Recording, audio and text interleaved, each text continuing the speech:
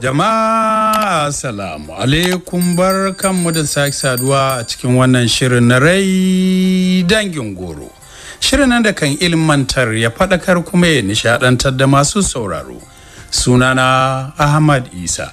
To har yanzu dai muna nan a cikin littafin Bakar Rana wanda Ramatu Hassan Zaria ta wallafa. Kuma idan masu sauraro za su tuna a shirin da ya gabata mun kwana ne inda muka ji yadda mama ke rarrashin minaufa cewa ta bi mijinta su tafi gida ganin dare yayi, take cewa yau daga kai ki gidan miji sai kuma ki bar mijinki ki dawo nan ki zauna mana, ai baki masa adalci ba. Ta soma kuka tana cewa mama ni tsoro nake ji da daddare ni ma a sace ni, kuma gidan fa daga ni sai shi nan kuwa ga mutane da yawa. Mama ta ce kina ganin mu nan akwai wata kariyar da zamu baki bayan wacce Allah zai baki? Ashe baki yi amanna da kariyar da kike samu daga Allah ba? Ta yi saurin girgiza kai, na yadda Allah ne mai kare ni. Ta ce to in kin yadda da hakan tashi maza ki bi mijinki, babu abin da zai same ki cikin yardarsa.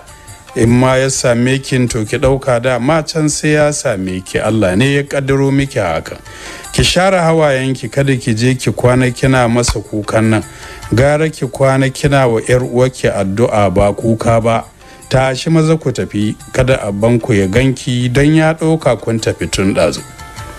Muka je ta tashi ta gyara lafayar amarcin da aka naɗe su da ita da Maisha, komai kala ɗaya aka sa musu a daren, sai ta shiga zubar da sabon hawaye. To nan ne muka tsaya, yanzu ko za mu ci gaba. Momi ce ta yi sallama ta shigo ɗakin baccinta tana cewa yawa zo in raka ki, kin bar bawan Allah zaune a waje cikin sanyi. In bayan wannan ƙaddarar ta auku ai kowa da yanzu ya nabba a makwancinsa. Yi haƙuri ki bar zub da hawayen nan, komai kika ga sami bawa rubutacce ne a gurin Allah, babu makawa sai ya same shi. Sai dai idan ya same shi a raka ƙaddarar da addu'a don a sami sassauci. Mami ta rike ta tana langabe a jikinta, suka fita har waje inda motar angon take a harabar gidan. Yana zaune a ciki ya haɗa kai da steering motar, abin duniya ya dame shi. Salama Momi ce ta sa ya ɗago da kansa. Yi saurin fitowa daga motar yana yi wa Momi sannu. Ta ce shiga kawai ku tafi, Allah ya tashe mu lafiya, ka yi haƙuri an barka a mota. Gari sanar da ka ya ce babu komai Momi, na so in bata ta kwana saboda yadda na ga ta rikice, abba ne ya ce lalle sai mun tafi. Ta ce in ka bata a nan ɗin me za ta yi, gara ta je ɗakinta, addu'a ce abin da 'yar uwarta ke bukata, kowa ina kuma za ta yi mata. Ta zagaya ta saka minofa a gaban motar, shi ma ya shiga tare da yawa Momi sai da safe ya ja suka tafi. To a gidan ma rasa gano kanta yayi, ya bata abinci ta ci, ya hada mata shayi ta ki sha, ta ce ta koshi. Da kyar ta kurbi yogurt ta ajiye, ya je wanka ya shirinsa na bacci. Ta shiga bayan ita ma ta ɗaura alwala ta zo ta fara jero na filfili. Shi ma na fila yayi har ya idar yayi ado ya je ya kwanta bata gama ba. Tun bacci na kawo masa ziyara yana kwa har ya ɗauke shi. Can ya farka ya ganta zaune tana ta addu'o'i, ya kalli agogon da ke gefen gadonsu ya ga 2 saura minti 5 na tsakar dare. Ya sauko a hankali ya zo ya zauna a gefen ta ya ce ki yi haƙuri don girman Allah ki taso ki dan sami bacci ko da na awa 3 ne. Addu'a ta isa haka, insha Allahu Allah zai karbi addu'o'in da muke ta yi, zai dawo mana da ita cikin salama, kada ki zafafa wa kanki da yawa. Ta zuba masa idanunta da suka zama jajaye saboda tsananin kuka, sannan ga bacci cike da idanunta. Ta ce ya za a yi in iya bacci alhalin ban san a wani hali yar uwata take ciki ba. Ni na san a duk inda take, wallahi yanzu idanunta biyu, sai dai idan an yi mata allurar bacci ko kuma in ba ta raye.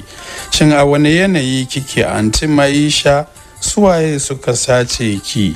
Me ma kika yi musu da za su sace ki ranar aurenki, ranar farin cikin musulman mana da ranar ta zama mana ranar bakin ciki, bakar rana? Suwaye waɗannan azzaluman? ta ci gaba da sharar kwalla. Ahmad ya ja ta ya kwanta bisa kafadarsa ya shiga jijjiga ta yana lallashi tamkar yadda ake lallashin karamin yaron goyi. Ta yi lamo bisa kafadarsa tana sauki ajiyar zuciya. Cikin hikima da dabara ya ɗauke ta cak ya kai bisa gadonsu saboda ya ji numfashinta ya canza, alamun bacci ya an gaba da ita. Ya ja bargo ya rufe ta, shi ma ya bi bayanta ya kwanta. Da safe ruwan shayi Ahmad ya haɗa musu, da ƙyar ta yi watin kurɓa biyu ta ajiye, ta dame shi da kuka ita sai ya kai ta gida. Babu yadda ya iya, dole ya ɗauke ta ya kai ta gidan ko don ya sami natsuwar hankalinsa, kasancewar in bai kai ta ba ba za ta bar shi sakat ba saboda kuka da za ta wuni tana yi. Ko da suka je gidan babu wani labarin farin ciki da suka samu, don ko wanda ya ga motar da ta tafi da Maisha ba a gani ba balle ita. To labarin bacewar nata ya karaɗe gari da kewaye, don ana ta sanar da cigiya a kafafen yada labarai tare da nuna hotunanta a talabijin. Malamai masu addu'a kuwa sun dukofa suna ta yi, hadda malamansu na islamiyya da hadda. Idan ka kalli Fawaz kuwa dole ka tausaya masa saboda fita hayyacinsa da ya kuma tamkar wani zararre, shi ma sai adoyi ake masa don ciwo ya kwanta sosai, babu ci babu sha, sai an yi da gaske yake iya kurɓar ruwan ti. To a can kuwa inna lillahi wa inna ilaihin raji'un, kalmar da Maisha ta yi ta nanatawa kenan a hankali lokacin da ta bude idanunta da ya mata nauyi, gashi ba ta iya tantance komai a idanun nata sakamakon dishi-dishin da take ganin komai da ke cikin ɗakin da ta tsinci kanta a ciki. Ta yi yunkuri don ta iya tashi daga kwancen da ta ganta, amma abin ya gagare ta, sai kawai ta koma ta yi lakwas a ɗinɗimemiyar katifar ta ci gaba da karanta addu'o'i a ranta. A hankali kwakwalwarta ta so matariyo mata abin da ya faru da ita tun bayan ɗauko ta da aka yi za a kai ta gidan miji, da al'amarin da ya faru da masu motar da iyayenta su inna Hauwa, yadda suka sauke su ita kuma suka tura ta cikin motar suka shaƙa mata wani abu, shine fa bata sake sanin inda kanta yake ba sai ganinta ta yi a wannan ɗakin. Hakan ya tabbatar mata sato ta suka yi. Shin su waye waɗannan mutane da suka yi ƙaryar su abokan Fawaz ne, shi ya turo su su ɗauko ta? Sannan me dalilinsa na kawo ta nan su aje ta? Waye yasa su kawo ta nan ɗin? To ko gidan yankan kan mutane suka kawo ta, kila ana buƙatar kan amarya ne yasa suka je suka sato ta? Nan ɗin ko ina ne oho? Ko a garinsu ne ko kuma wani garin ne? Shiru ta yi tana karewa ɗakin kallo saboda ta kasa gano amsa ɗaya kwakwara cikin humilin tambayoyin da ta jero wa kanta. Ɗaki ne da ya amsa sunansa ɗaki, ginin zamani. Ɗakin bacci ne da ya kunshi katuwar katifa, gado, huta wadda ta tsinci kanta a kwance a kai, sai lafiyayyen labule da ke zagaye da ɗakin. Akwai talabijin a jikin bangon ɗakin da fridge madaidaici a gefe, ga drawer bango. Da rintse idanunta hawaye masu ɗumi suka kwararo mata. Addu'a ta yi ta nanatawa a zuciyarta har Allah ya taimake ta, ta ji jikinta ya yi mata ƙarfi har tana jin za ta iya tashi. Ta yunkura da ƙyar ta tashi zaune tare da ambaton salati a bakinta. Bayi take son shiga don yin alwala, shi yasa ta nufi ƙofofi biyu da ta gani a ɗakin. Ta murɗa wadda ke kallonta, ta ji ta a rufe gam, sai ta koma ta gefen ta iske a buɗe take. Tana turawa sai ta ga lafiyayyen bayi ne irin na mutanen turai. Ta yi hamdala ga Allah, ta karanto addu'a shiga bayi, sannan ta shiga bayan ta ɗoro kyakkyawar alwala. Da ta fito sai ta yi tsaye a tsakar ɗakin tana tunanin to yanzu ina ne gabas. Ta kasa gano gabas, jikinta ta rufe ko ina, sannan ta duba wani lungu da ta fi natsuwa da shi a ɗakin, ta kabbara sallan nafila. Tana idar da salati ga annabin rahama sallallahu alaihi wasallam, ta yi wa Allah kirari da sunayen da ya fi so a kan ba ma shi gurin roƙonsa, ta yi addu'a ga iyayenta, sannan ta so yi wa kanta addu'a don Allah ya kubutar da ita daga waɗannan azzalumai da suka rubuta da iyayenta da mijinta suka kawo ta wannan keɓantaccen guri da bata san ko ina ba ne. Tana addu'a tana kuka da hawaye ko Allah zai ji tausayinta ya kawo mata ɗaukinsa ta fita daga wannan gidan. Ta dubi agogon da ke makale a bangon ɗakin, ta ga karfe 1 na dare. Bacci ne ya mamaye idanunta, amma san ba za ta iya yinsa ba don tana tsoron kada tana bacci wani abu mummuna ya faru da ita. Kishin ruwa take ji sosai, ba ta tare da yunwa don a gida gwaggonsu ce ta matsa masu suka ɗan ci abinci. Ba ta jin ma yunwa za ta yi mata wata barazana a wannan tsaka mai wuyar da take ciki. Ta bude firij ɗin da ke ɗakin, ta iske shi shaƙe yake da kayan ƙwallon dangin su lemuka na gora da na gwangwani, ga ruwan gora nan da kek an nannaɗe a rafin fefa da soyayyen nama da sauran kayan ciye-ciye. Ruwa kawai ta ɗauka ta sha, ta koma bisa sallaya ta ci gaba da addu'o'i har ta idar da sallar subahi. Bata yadda bacci ya sa ɗaɗo ya sace ta ba. Misalin 8 na safe tana zaune tana gyangyaɗi ne ta ji alamun an samu kulli an buɗe ƙofar. In bata manta ba, wanda ya tuka motar je ne ya shigo, sai wani a bayansa ɗauke da tiran kayan abinci yana ajiyewa ya fice abinsa. Ta bi jikinta ta kankame guri guda saboda tsoron mutumin. Ya dube ta yana murmushi ya ce, saki jikinki, babu abin da zan yi miki, kula da ke da lafiyarki shine aikina, da fatan kin tashi lafiya. Ta yi biris da shi, ta so matsayayar hawaye. Ya sake dubanta da sauri ya ce, bari in baki shawara, gara ki daina asara hawayenki don zai iya karewa ba tare da kin samarwa kanki mafita ko ɗauki ba.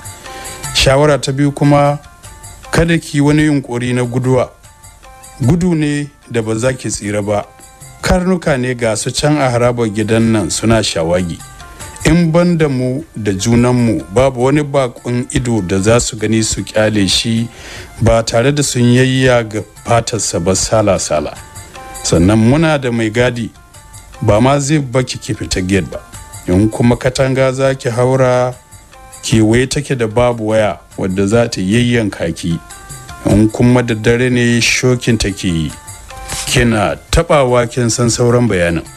Saboda haka gara ki kiyaye, ba masu ce ne. Ta sauke numfashi, ni wannan ba shi ke gabana ba, don na san idan Allah ya yi ikon fitar da ni a gidan nan, duk matakan tsaron nan da ka faɗa ba su isa su yi tasirin hana ni fita ba.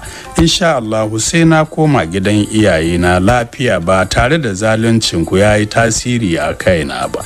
So nake don girman Allah ka gaya min laifin da na yi muku, kuka sato ne kuka kawo ni nan. Shin me na yi muku? Wa ya sa ku kawo ni nan? Ku suwaye? Masu sata amare ne ko masu yankan kai? Yayi dan murmushi yana gyada kai. Yayo taku kaɗan ya iso dab da ita, sannan ya ce, waɗannan tambayoyi barkatai da kika jero min wacce zan amsa miki a ciki? Ki wata maganar banda tambaya, don ko kin yi bani da amsar da zan baki. Ba a yi min umarnin in baki amsa ga duk wata tambaya da za ki yi min ba. Ni dai an ce in kula da ke, saboda haka ga abinci nan ki ciki ƙoshi. Akwai ruwa na sha a fridge. Zan kawo miki da dumar sallah da hijabi, sai dogayen riguna da za ki dinga canzawa idan kin yi wanka. Banda wannan kina buƙatar wani abu? Idanunta a ƙasa bata sake masa magana ba, don maganar da za ta faɗa tambaya ce, kuma ya ce ba a ba shi damar amsa tambayoyinta ba, shi yasa ta tsuke bakinta ta yi shiru. Yadda ya kawo abincin nan ya fita ya bashi, haka ita ma ta bashi, bata ko bi ta kansa ba balle ta iya ci. Duk da yunwar da ke kwakula cikin ta ba za ta iya cin wani abu da ya fito daga hannun waɗannan azzaluman ba, da bata san ko suwaye ba, bata san manufarsa a kanta ba. Gara ta zauna da yunwa, ko da za ta yi ajalinta ne hakan zai fiye mata. To a can gidan su Maisha kuma ana ci gaba da neman ta tare da mata addu'o'i ba dare ba rana don Allah ya bayyanar da ita a duk inda take. Hajiya Mairo ciwo ta kwanta sosai saboda rashin Maisha. Hakan nan yar uwarta Minofa dole gida angon ya dawo da ita. Ciwo sosai take yi ba ci ba sha sai aikin kuka. Mahaifiyar Maisha ce kawai ke tsaye bata kwanta ba saboda kawaici da dauriya, amma da kayan mata kallo ɗaya zaka san tana cikin halin damuwa, nunawa ne kawai ba ta yi. Shi mai gidan a tsaitsaye yake nasa ciwon zuciyar, duk iya ƙoƙarin da ya yi don kada ya karyawa da iyalansu zuciya sai da suka gane ciwon zucin da yake yi a ɓoye. Cikin dare Hajiya Salma wato mahaifiyar Maisha ta je shekar kuka, ta tashi ta hange shi zaune bisa sallaya ya ɗaga hannu sama yana addu'a tare da yin kuka. Ta sauko ta zo ta zauna a gefensa ta ce kai haƙuri, ka daina zub da hawaye, insha Allahu za a ganta, Allah zai dawo mana da ita lafiya. Ba na son damuwa ta illata zuciyarka, cuta za ta iya kama ka. Mafowala wa Allah al'amarin, shi ya san dalilin da ya sa ya jarabce mu da wannan jarabawar. Ya fuskanci matar tasa ya ce dole in yi kuka wajen gaya wa Allah damuwa ta, ko ya ji kaina ya dawo mun da yarinyar nan. Salma ban san a wani hali take ciki ba, a mace ne ko a rayi, a matsatsi ko a wahala. Na san duk inda take bata cikin kwanciyar hankali, tamkar yadda mu ma nan muke cikin tashin hankali. Ɗazun fa aka yi min waya an kai mijinta asibiti yana can cikin mawuyacin hali. Yanzu don Allah ina mutanen nan za su kai haƙƙin jama'a da suka jefa a halin haula'i saboda ɗaukar yarinyar nan da suka yi. Dubin Minofa ɗimaucewa da firgicin rashin 'yar uwarta ya kwantar da ita. Hakan ya hana ta zama gidan aurenta. Shi ma Ahmad ɗin ya shiga wani hali na damuwa saboda ciwon matar tasa. Sun saka tsohuwar mu damuwa, ga ta can kullun kuka. Wannan alhaki ina za su kai shi? Wallahi ba mu yafe musu ba, ko suwaye sai sun ga sakayar Allah a kansu. Ke ɗin ga kinan kin ƙare a tsaye, duk da baki kwanta ba, da an kalle ki za a gano kina cikin damuwa, zuciyarki damfare take da ciwo. Ina tsoron kukan zuccin nan da kike, gara koya ne ki zub da hawaye, za ki sami rangwame a zuciyarki. Masu haro, bari mu kwana a nan. Assalamu alaikum.